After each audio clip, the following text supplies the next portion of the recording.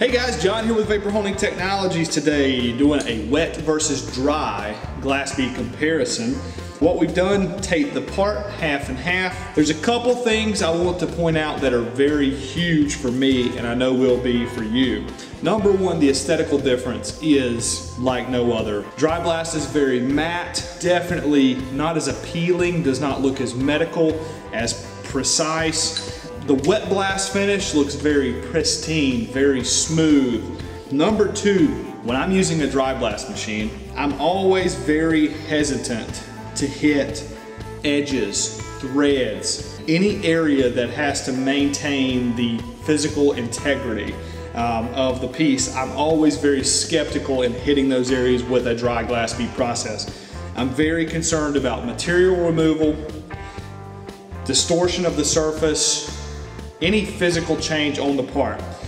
Rolling edges too much with a dry glass bead cabinet, that's always one of my concerns. What I notice in a wet blast cabinet is I'm not concerned about that at all. I'm just essentially taking a garden hose, that's what it feels like to me, and going over the part. So I'm actually deliberately trying to hit those areas in a wet blast cabinet, believe it or not, because I know that the damage is not going to occur. There's nothing physical that's going to change on that part.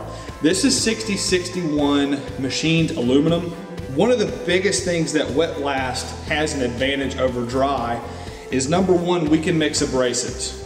Number two, we can run very fine abrasives, which obviously gives you a very smooth surface. Number three, we can do deburring on this part. Number four, we can prep the part for anodize. Anodize comes out much better with a wet blast finish than a dry blast finish because the surface is so much better visually and physically. I challenge you to come and try this process out. Do the comparison yourself and look at the results because they are drastically different. If you have an application like this, give the sales team a call. They'll be happy to help you do testing, bring you in for demos, whatever you need help with, they can do that for you.